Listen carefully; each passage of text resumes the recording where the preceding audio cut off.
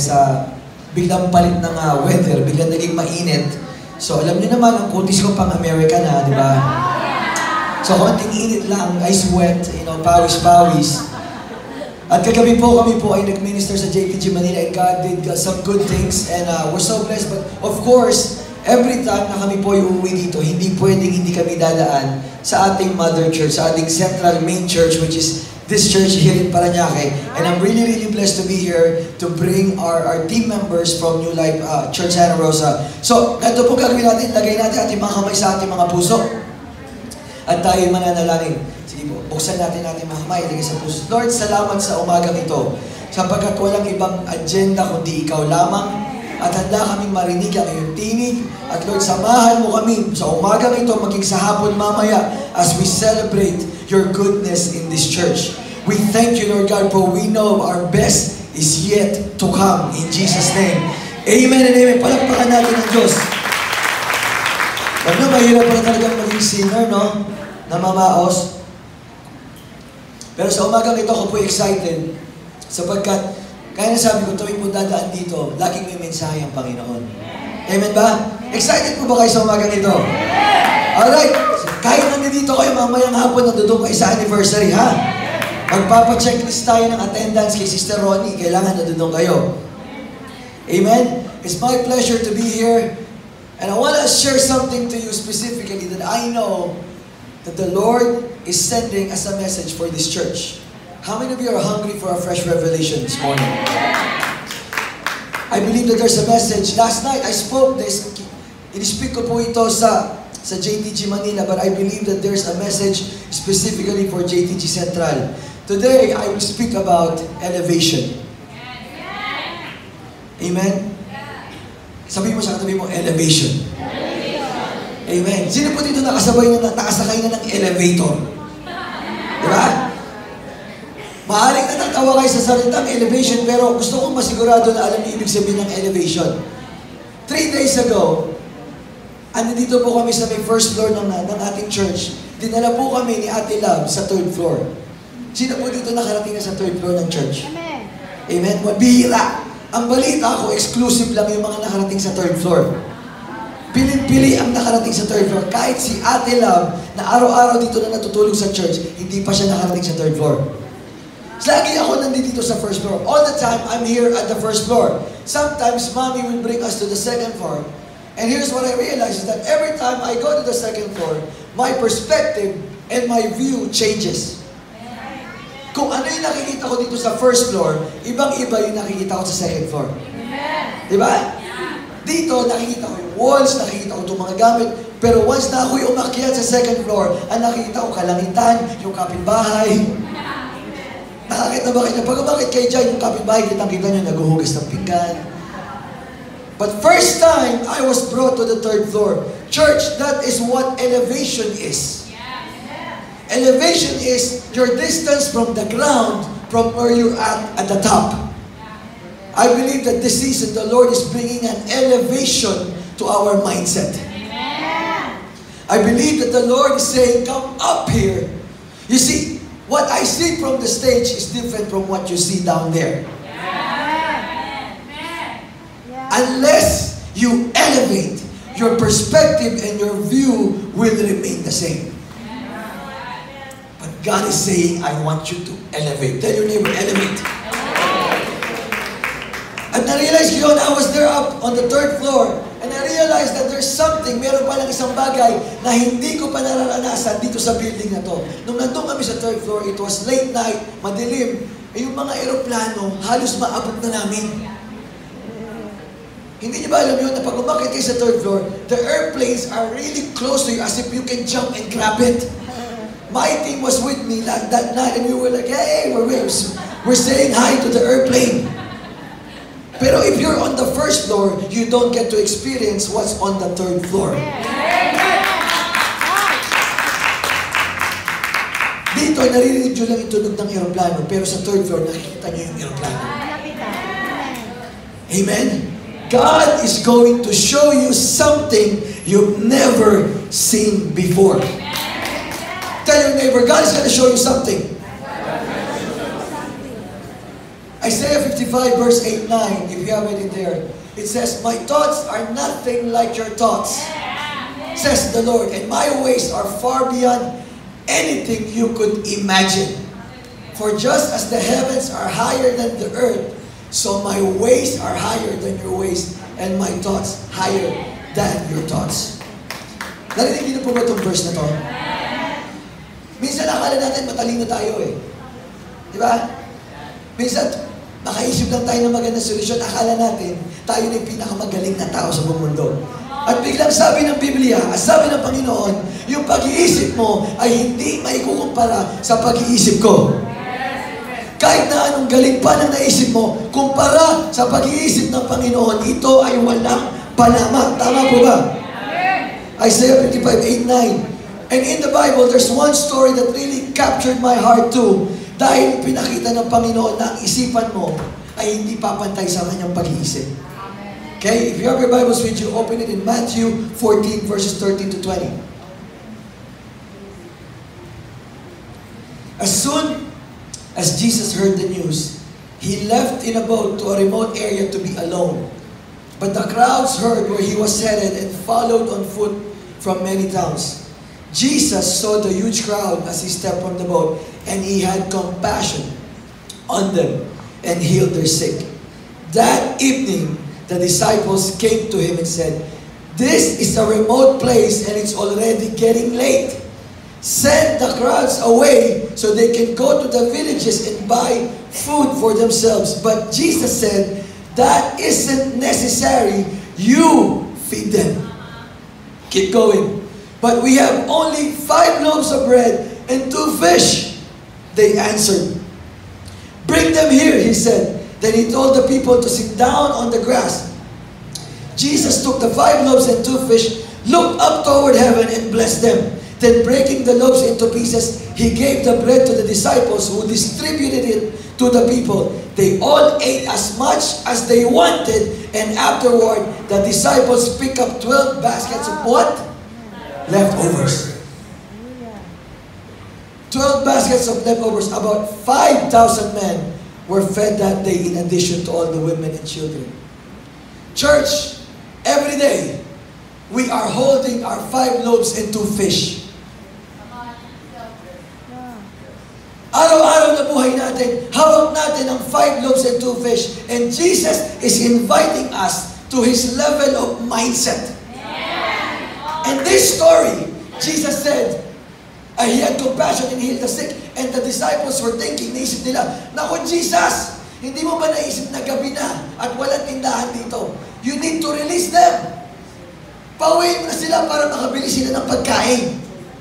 Parang mga typical na minsan yung pagkain madamot ka, no? Naisip mo, naku po, 5,000 tao yung naririto. Eh yung pagkain ko, ako lang nagdala. Mamaya, baka hingi ni Jesus to eh. Minsan sino nakakaranas ng ganon? Yung parang dahil kakaunti yung hawak natin, ang akala natin, hindi tayo magkakaroon ng impact. Sabi ni Jesus, sabi ng disciples, pauwiin mo na sila para makahingi ng pagkain. At sabi ni Jesus, hindi na mahalaga. Hindi, it's not necessary. You will feed them. Sabi nila, give me your 5 loaves and 2 fish.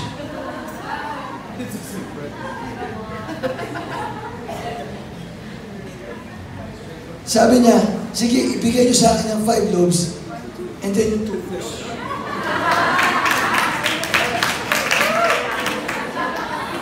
Wala akong makuha ng tilapia, century tuna.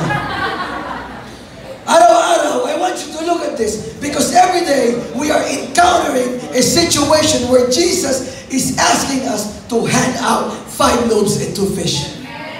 What does the 5 loaves and 2 fish represent? These are the things that you think that are very small that will not make an impact. Sometimes you look at yourself, tinitingnan mo yung sarili mo, sabi mo, Pastor, hindi naman ako marunong magsalita, hindi ako marunong manalangin, wala naman akong pera. Na hindi nga ako marunong kumanta, paano ako magkakaroon ng impact sa mga tao sa paligid ko? Pero ang sabi ng Panginoong Jesus, hindi natin sila kailangan paalisin, kayo ang magpapakain. Because the elevation that Jesus was asking is that I want you to change your mindset about what you have. The disciples see the 5 loaves and 2 fish, but Jesus saw 5,000 people will get fed. 5,000 people got fed that day. We have to stop thinking that what we have is not enough. If our God is the God of more than enough. You see, the problem sometimes is that kapag ang tingin mo sa isang bagay ay masyadong maliit, what you do is that you keep it. The disciples, we only had 5 loaves and 2 fish. It's not gonna be enough. What Jesus is asking you is that He's inviting you, come up here, elevate here, to think like I think. Because how you've done it before is not gonna work anymore. Every day, you are faced with a situation when God is asking, give me your 5 loaves and your 2 fish. God's challenge is He's inviting you to His level. When God is here, He's saying, come up here. Because what I see from here is different from what you see there. Amen ba? Tell your neighbor, God is inviting me. Church, we have to stop operating with our own mindset, with our own ways. You know what I realized? Our church, not this church, but in general, this generation of churches are very good at making disciples and training leaders that are well-equipped na mga magagaling at marunong na mag-handle ng mga churches sa panahon ng year 2000. But not this generation. Because we keep operating on our own mindset. How we've done it before. If you keep like one way, that's like one way. You know the song One Way? You see, like that's year 2000. I was like, no, pag pinuntahan, talo na kami lahat. Pero pag favorite mo pa rin ngayon yun, may problema sa'yo, brother. Because God is the God of new things. And Jesus is saying, I'm inviting you to come up to my level. Because the disciples, probably when they were faced with the situation, kapag may ganong pressure, sabihin nila, pauwiin mo na yung mga yan para bumili sila ng pagkain. Hindi nila nakikita na sila ang gagamitin ng Diyos. Amen? We need to see beyond the 5 loaves and 2 fish. Tell your neighbor there's more. There's more. Because it's small, we think it won't make an impact. We need to partner with God, no matter how small we think we are. What you have is more than enough. Some of you have only 1 hour that you can dedicate for church. It's okay. If you can only dedicate 1 hour for church, volunteer to the church. If you have a tiny voice, maliit lang bata na maliit lang boses mo, maybe somebody when you're worshiping there, maybe you're not part of the worship team, but when you're worshiping there, somebody sees you from the back worshiping with all your heart, and that makes an impact in their lives.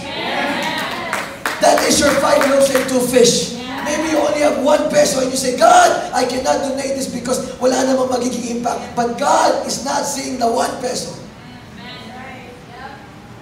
You see, in America, we think like, oh, it's only $1. Ang $1 sa Amerika, hindi na namin halos nakikita eh. Is it true, church? Yes. Are people from our church like, our $1, we just leave it in the closet, we don't even pay attention to the $1. But you see, our perspective of $1 is different from your perspective. For you, it's 50 pesos.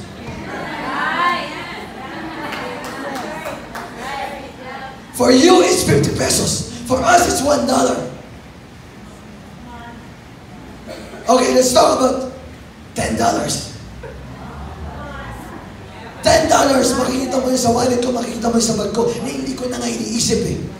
Na hindi ko na nga alam na may $10 pa ako. Tanongin mo si Sister Menet and Pastor June. I was with them about a week ago, and I left $100 in their car. And I was like, oh, it's okay.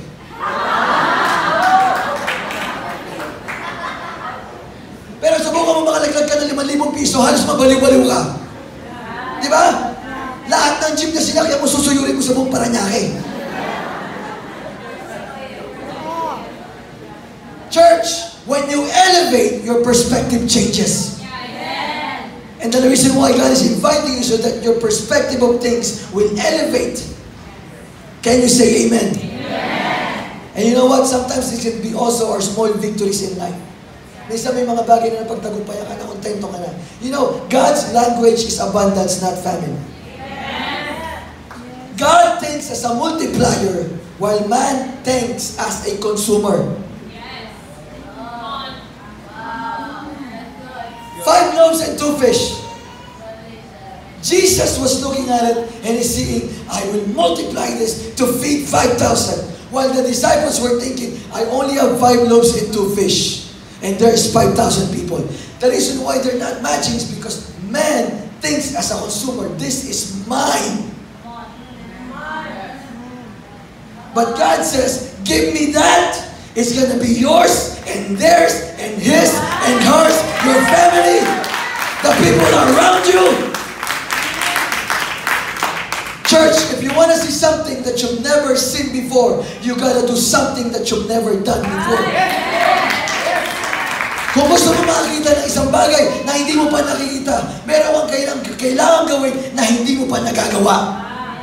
For the longest time, maybe the way they think, I will ask them to go and buy their own food. But Jesus says, it's not necessary. You will feed them. Amen. Give me your 5 loaves and 2 fish. This year, the theme is multiplication. See, God is a multiplier. If we keep staying with the way we operate as men, we're going to be consumers, not multiplier. So we need to elevate to the mindset of God. Jesus is inviting at that moment, I'm testing you, give me your 5 loaves and 2 fish. What is your 5 loaves and 2 fish? What is Jesus asking you so that you can elevate? So that you can see what He sees. Like what I've said, church, God's language is abundance, not famine. 2 Corinthians 9:8, it says, and God will generously provide all you need. Then you will always have everything you need and plenty left over to share with others. Kaya hindi tayo nakakaranas ng overflow. Alam niyo kung bakit? Kasi nga we think as consumers. I remember when I was young, Pastora Milky would split her allowance. Nung nasa college kami po yung mag-boyfriend. Dahil wala akong magulang at ako yung nagsiserve full-time dito sa church. So I can go to church, hahatiin niya yung baon niya. 150 yung baon niya, gagawin niya 75. Para makapasok. Wala akong baon. Pero I remember myself, always, every week, every Sunday, I am praying, God, I want to be faithful to you. I need to give my tithes. Because I don't see that even if I only have a little of money, I don't see it as a little. Maybe my 50 pesos that I will give on Sunday can cover maybe half of the food that we will feed the kids. You see, 50 pesos is not just 50 pesos. When God's hands is upon something, it changes. It's not how it looks like. God's challenge is to invite us to elevate to His mindset. You know what our response is? Our response is to lose what is earthly to gain what is heavenly. Kung gusto mo makaranas ng mga kalamitan, milagro, miracle, signs, and wonders, you need to lose what is earthly. Are you here? Are you here, church? Pasensya na kayo sa boses ko, but I really want to drive this down. We need to lose what is earthly so we can gain what is heavenly. We don't need to die right now to experience what heaven is. You can experience heaven how it looks like here on earth. Jesus' prayer, let your kingdom come. Let your kingdom come. Every day, Jesus is asking, 5 loaves and 2 fish. 5 loaves and 2 fish. And you say, you know what? I'm gonna lose what is earthly so I can gain what is heavenly. Can you say amen? Amen. Ang katotohanan po, church, the amount is irrelevant. Hindi importante kung ilang loaves at ilang fish yung nandoon. Because man thinks, I only have 5 loaves and 2 fish. It's not going to be enough. But Jesus is not really into the numbers. It doesn't matter if it's only 1 loaf. It doesn't matter if it's only half a fish. No matter what the numbers are, He is willing to multiply it.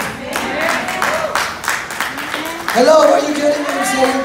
He's willing to multiply. It doesn't matter if you have 5, 6, 10. It doesn't matter if you have 1 peso to donate for the church. It doesn't matter if you only have 30 minutes to donate for the church. But God is saying, you know, numbers is irrelevant. The amount is irrelevant. What's important is your obedience. Yeah. The amount is irrelevant. Obedience is what's important. Yeah. That's why we need to let go of the 5 loaves and 2 fish. Sometimes church multiplication looks like subtraction.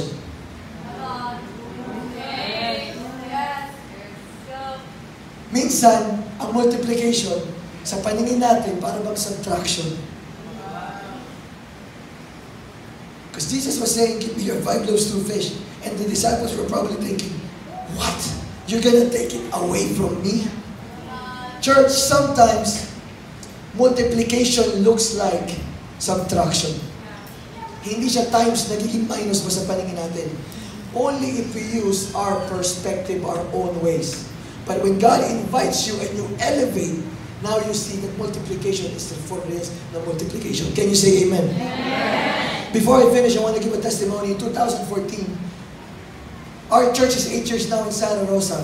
Pero ang lahat ng member namin halos ay puro Pilipino. And in 2014, we experienced some kind of hardship.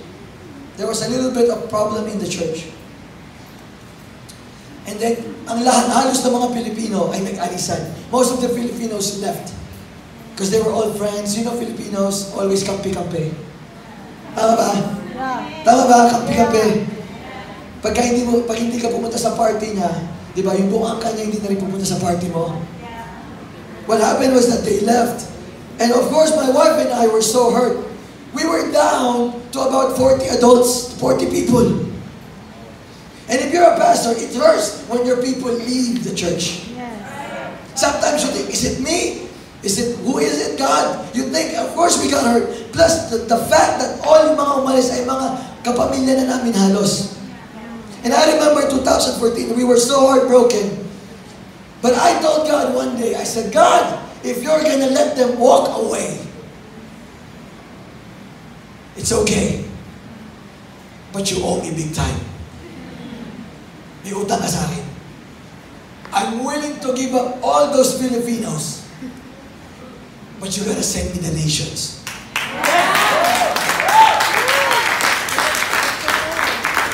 Hindi dahil sa hindi ko mahal ang mga Pilipino. Pero what the Lord was telling us is that we're not a Filipino church. We are a multi-ethnic church. And at that time, God was asking for my 5 loaves and 2 fish.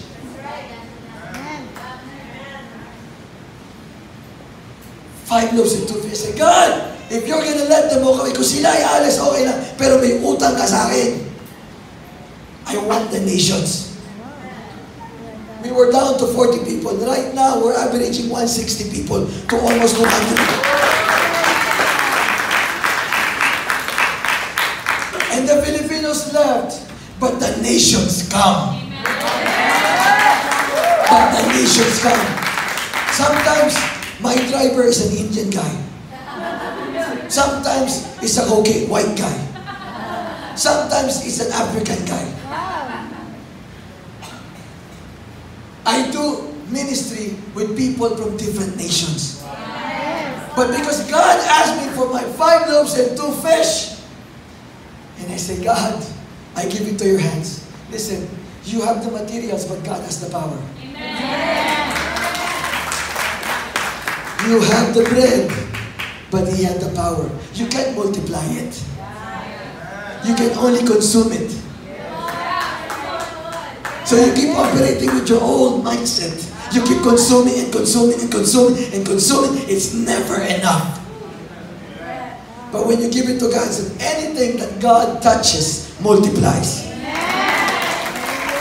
God multiplies what we put in His hands, but man consumes what we try to keep in our hands. Kung ano yung nilalagay natin sa kamay ng Panginoon, yun ang namumultiply. Pero yung mga bagay na hinahakot natin para sa atin, yun ang nakukonsum lang. Kaya hindi sapat. Church, 5 loaves, 2 fish. What is your 5 loaves and 2 fish this morning? And here is the difference between Jesus' mindset, and I'm going to finish here. Jesus' mindset at ng mga disciples. When Jesus invited them up to elevate to His mindset, to His level, to see what He's seeing, after the disciples gave it, Jesus looked up to the heavens. He looked up to the heavens. The difference between the mindset of Jesus and the disciples is that Jesus was always about looking for the will of the Father. He says, God, He says, Father, they obeyed. Let's do what we do. My people obeyed. Let's show them what we've got. They sacrificed their time. They sacrificed their money. Let's show them what you promised. Let's show them something that they've never seen before. Some of you have not experienced being a vessel to pray for the sick. Maybe this is the season that God is inviting you to rise up and say, you go to the hospitals and pray for the people. Maybe God is asking you, it's your last 100 pesos. Give it to the poor. God is saying, come up, come up, come up. Because what you see there is not what I see. And when they gave it up, Jesus looked up to the heavens. And He multiplied it. And the Bible says, He gave it to the disciples. And He made the disciples distribute the food. When we sacrifice, when we give up our 5 loaves and 2 fish, hindi lang tayo gagamitin ng Diyos, tayo pa mismo ang magiging tagapag-distribute ng pagpapala ng Panginoon. Akala mo, naubusan ka, pero ginamit ka ng Panginoon na magpapala pa. If you want to experience something like that, give up your 5 loaves and 2 fish this morning. What is your 5 loaves and 2 fish this morning? And with that said, the Bible says they picked up leftovers. God speaks the language of abundance, not famine. Amen. And I'm praying for Jesus the Gospel main church and the whole Jesus the Gospel that multiplication is at hand. Can you say amen? But we have to elevate. We have to respond to God's invitation to elevate the way we think, the way we do things. I'm going to finish with this. Have you been in a maze? Alam niyo yung maze? I've said this before too. When you're in a maze, yung pasikot-sikot na daan, hinahanap mo yung palabas. When you're in a maze, you see walls. You don't see the exit. You don't see the way out. Because it's right in front of you.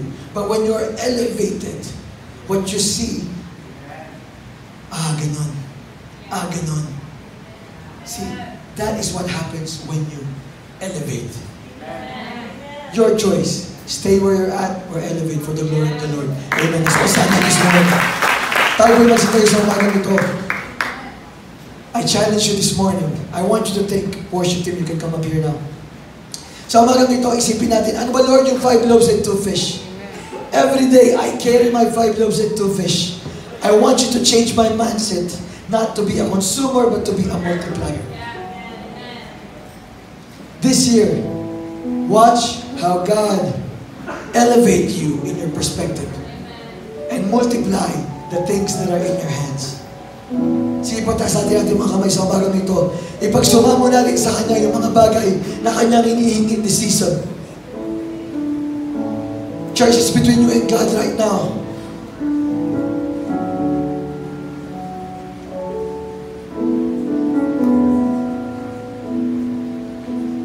Sige po, wala po tayong hinihintay kundi makipag-usap kayo sa Panginoon sa umagang ito.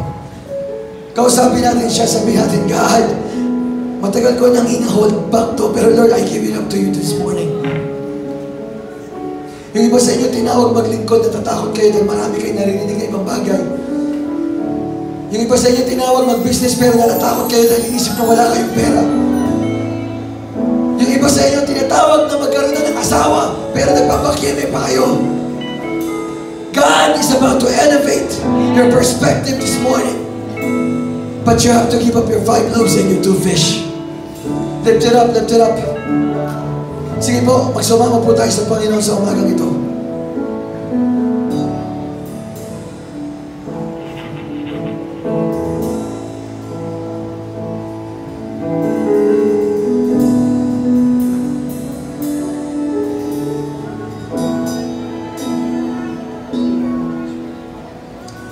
Hallelujah. Sige po, inintay natin ang Panginoon na kumilos makipag-usap sa ating lahat. Sa umagang ito, sino nakakaalam na pag ang Diyos ay nasa ating kalagitnaan, siya ay kikilos? Amen? I want you to open up your hearts right now and say, God, when you walk into the room, everything changes. My situation changes. My depression turns into joy. My famine turns into abundance.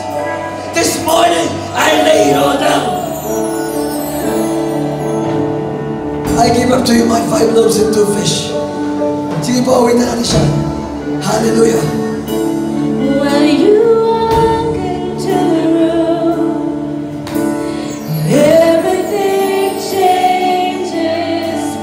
Darkness starts to tremble at the light that you bring. When you walk into the room, every heart starts burning.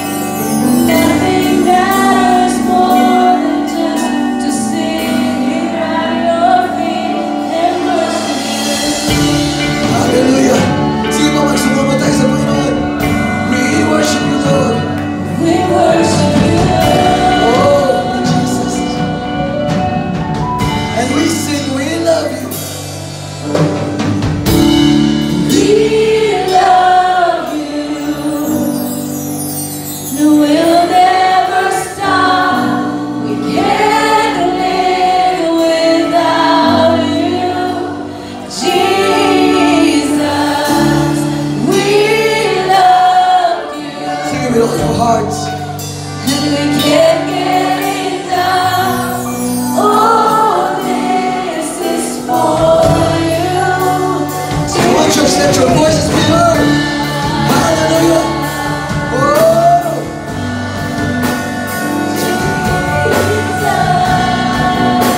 we praise you, Lord. Let's sing the second verse. When you walk into the room, Amen. Let's declare this. sickness starts to vanish. Every hopeless situation ceases to exist. And when you walk into the room, your day begins to rise.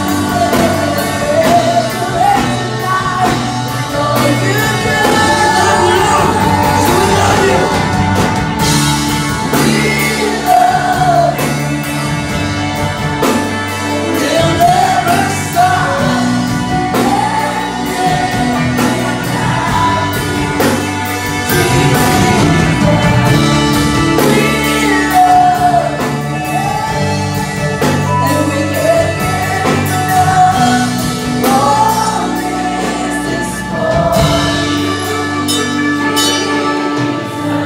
I want to challenge you this morning. Let's do an altar. Sa lahat na naniniwala, merong gagawin ng Diyos sa inyong buhay. Lumapit kayo sa harapan, ipapanalangin namin kayo. If you want to see multiplication, if you want to see God move, just come and we're going to pray for you really quick. We're going to pray for you really quick. Don't hesitate. Just come and bring it up to the Lord. Say, God, I give up to you my 5 loaves and my 2 fish. I am ready for the abundance. I'm ready for the multiplication. Hallelujah. Second verse. Pastoral team of this church, may I invite you to help me. Missions team, help me. Missions team, please help me.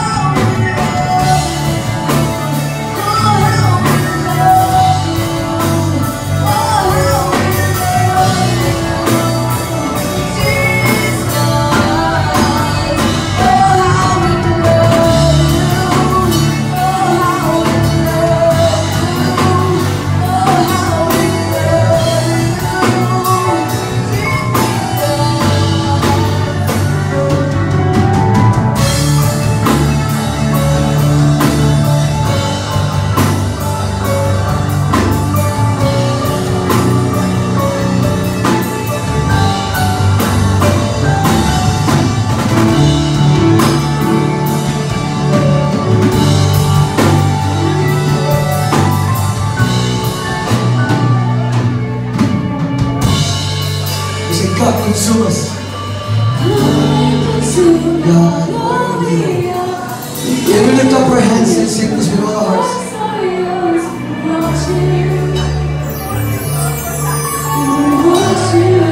Hallelujah.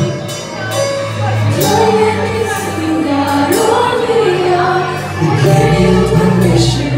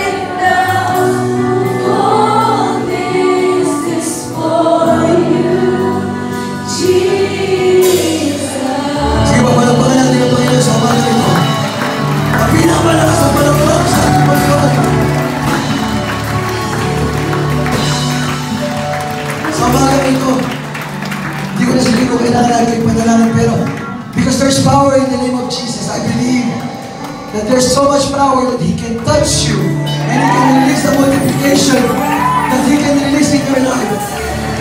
Let's declare the power of the name of Jesus in this room.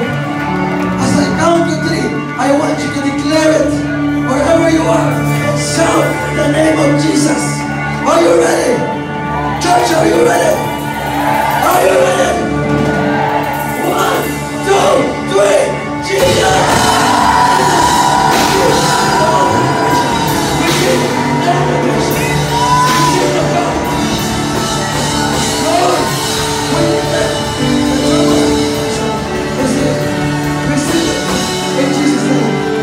Amen, amen. Amen, amen. Palagpakan natin ang Diyos na umaga na po.